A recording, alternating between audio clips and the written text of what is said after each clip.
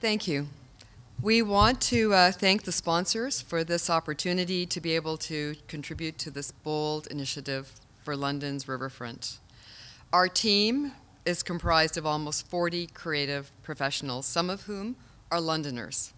Our team includes landscape architects, urbanists, architects, planners, ecologists, finance and development specialists, municipal, structural, geotechnical, and water resources engineers, fluvial geomorphologists, lighting specialists, and bridge designers.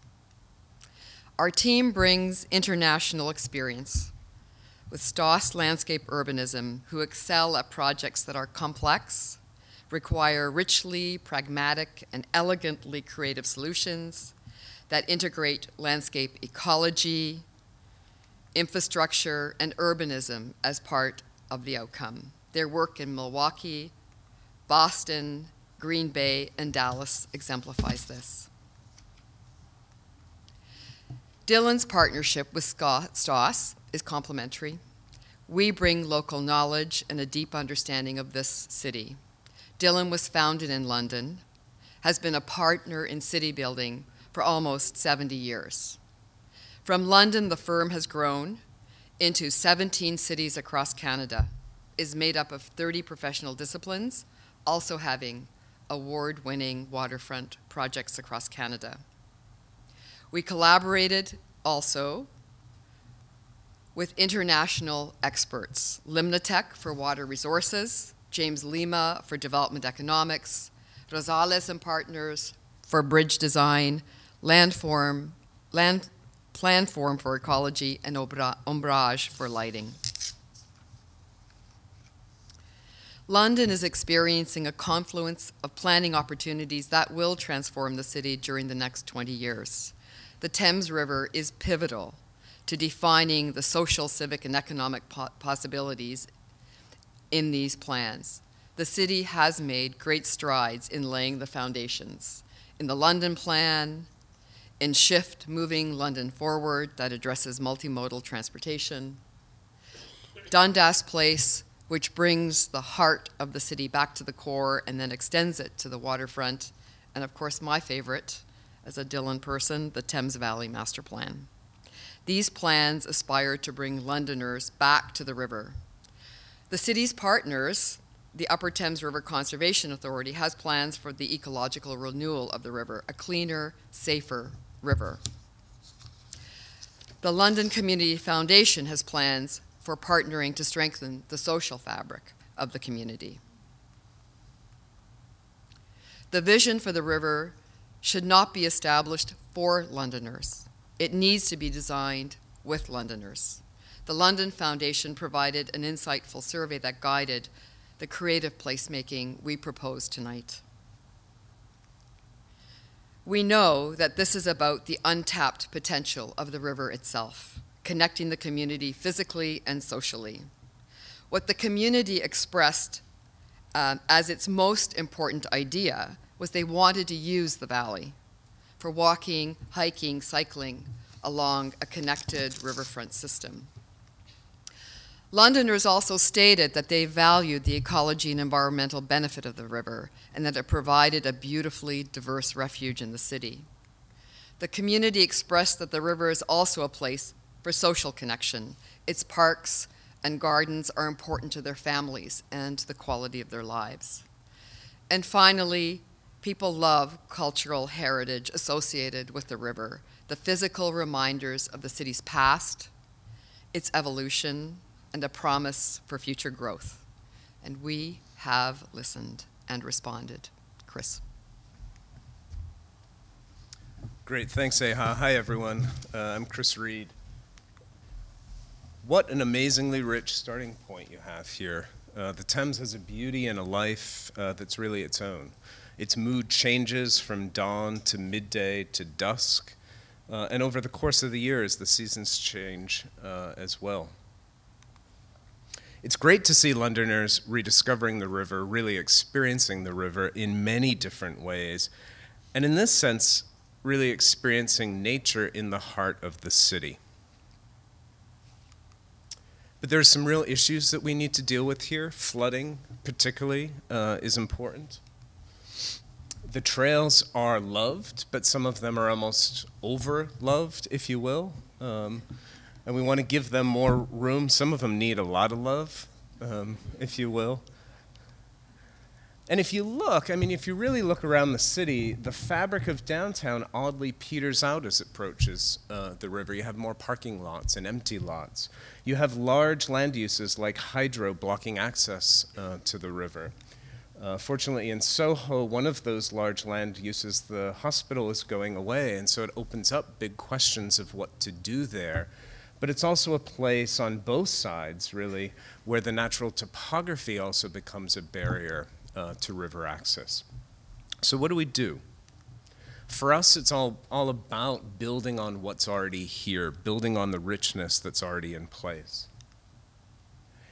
You can think of the river corridor really in three distinct parts. The upper part near downtown Harris Park, really building on, amplifying the civic and celebratory qualities of that space. At the Thames Park, across from the hydro and brewery sites, where there are a lot of recreational activities, the question there becomes, how can we extend some of those activities and really create connections directly to the river?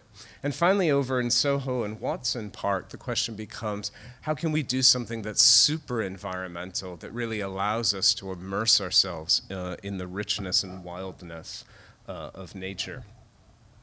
Currently, though, there's a lot of disconnections, both along the river and between the river and the urban fabric.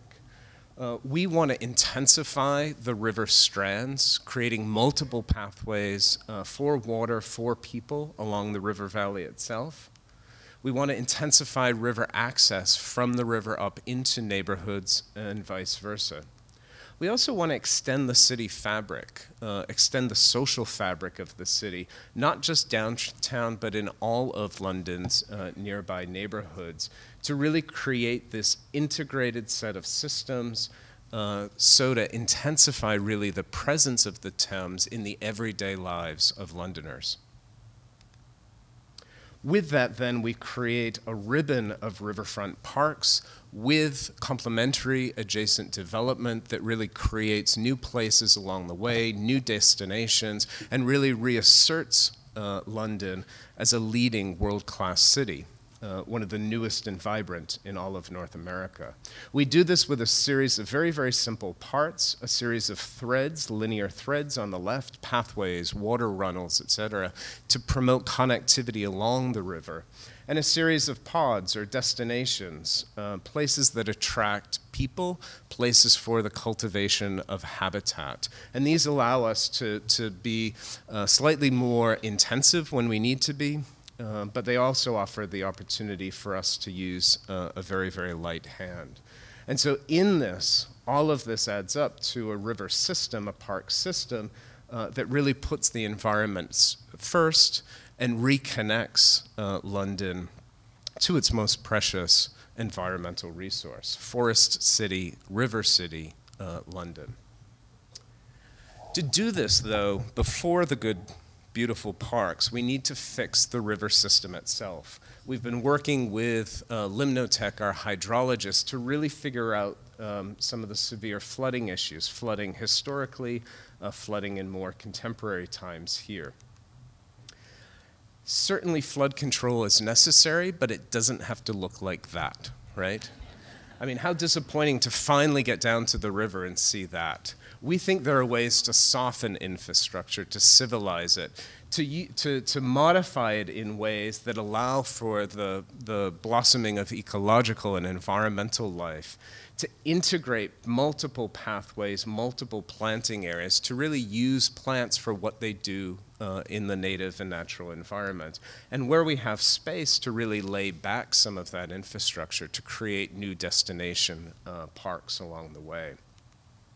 We've also been working with Limnotech very carefully to develop a two-part scheme for the river. It's an agenda about convey and delay. On the north branch, what we have is a lot of backed up water. And what we need to do there is open up the banks and get the water moving more quickly through that area. On the other hand, in the southern areas, we want to delay the water, we want to slow it down, and we want to take advantage of some of the oxbows or the old oxbows in the river in order to allow the faster movement of the north branch to pass. So we develop a series of strategies with them to lay back the banks, to take out some of the bridge foundations to allow water to move more quickly along the north branch and to really create river gardens in that area. And then on the south branch to really create new channels, new pools, new topographies for holding and delaying water in place. All this, of course, creates new ecological opportunities and new opportunities for social life. We also have to very much respect the regulatory flood lines of the river, making sure that new development is well integrated with thoughtful flood control. Of course, we studied two areas in particular, the Forks and Soho. Here at the Forks, we want to transform Harris Park and the entire western edge of downtown into a celebratory and signature park that becomes the new heart of social and civic life in the city. It becomes a series of destination places, event places, mixed in with new trails and river gardens. Here you can see a detail where we have not one but multiple paths at multiple elevations so that people can move fast or slow, people can get an experience directly of the river or an experience inland. We're replacing lawns with river meadows, wet meadows, soft meadows, creating new civic greens, a great lawn for big festivals and events, water gardens to experience nature, and then new destination event spaces, an amphitheater that's as much about the performance of festivals and events and music and art as it is about watching some of the river flooding activity in the distance. And of course, this is a great opportunity to transform this space in the winter into a new skating area for the city right along the river. By the way, it's a very robust, I don't know if you noticed, that orchestra never goes away. They're pretty good. Of course, the park is designed to flood, and it's designed to celebrate the flood, to allow people safe access to the park even when the river's rising, so that people can get a sense of the life of the river in their everyday lives. The heart of the park, the Great Lawn, some of the civic areas will be the inaugural project here, as well as this overlook, which provides visual access from the bluff above down to the heart of that new park.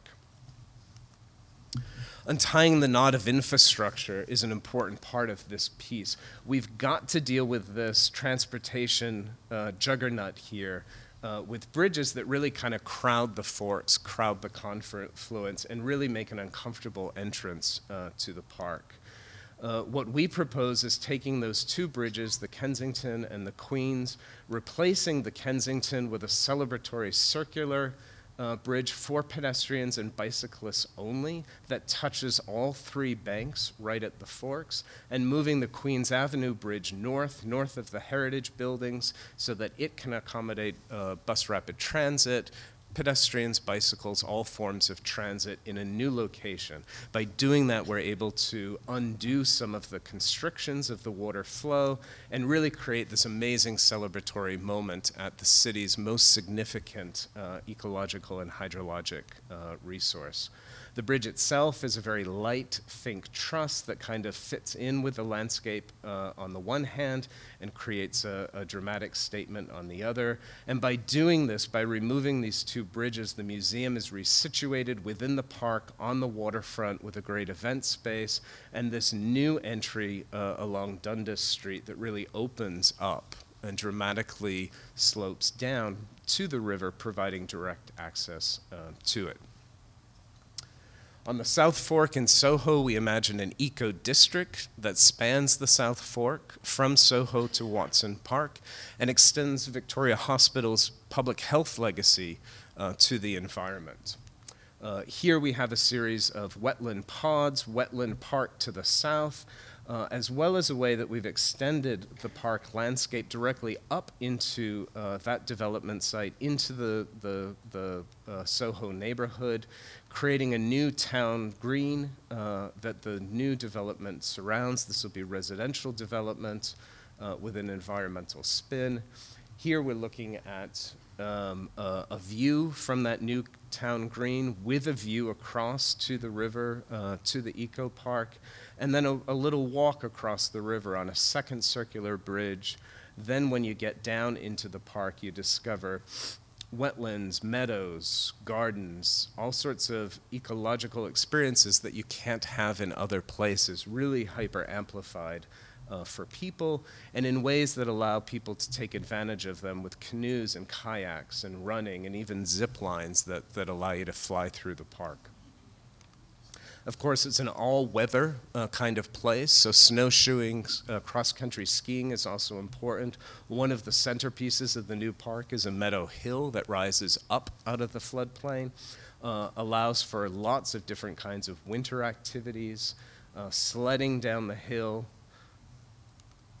skating, hockey, of course, snowshoeing, and really kind of enlivening this part of the river from what is now a landfill. Of course, this too is designed to flood and really designed to celebrate the flood, holding waters in place during extreme flood stages. London is a city of bridges. It's a city of interesting bridges, but somewhat disparate bridges. We wanted to develop a strategy to bring this all together and really celebrate the experience of crossing the river. Bridges like this aren't so nice. But what we can do is develop a common lighting strategy that gently lights the underbelly of each of the bridges to create a warm glow, and also creates a lighting effect up top so that you know when you're crossing the river. The urban strategy is as important here. We're looking at all the available sites in and around the city as complements to what we're developing down in the river valley itself, and looking at 4 distinct districts designed to attract new audiences to the city. Up north at the Lafarge site, we're imagining a live-work, makerspace, artist loft kind of environment with new student housing that begins to cultivate a kind of creative class community within the city. In downtown, we're talking about a 24/7 kind of infill development, allowing for residential development, some institutional development, and getting a kind of day-night life that supports a wide range of retail and direct access to the river. Around the Labatt's Brewery site, we're imagining a new food and entertainment district with housing that might attract millennials to town and might be a great place to bring your family on a warm summer day, outdoor, enjoying the outdoors in a great new urban environment. And finally, down in Soho, the new eco-district neighborhood, residential primarily on this bluff overlooking the river. All of this, in many ways, leads to a world-class river park system in what will become North America's most vibrant, newly revitalized city, a rich and diverse meeting ground for people and the environment, an enriched forest city, an intensified river city, and a re-energized London. Thank you.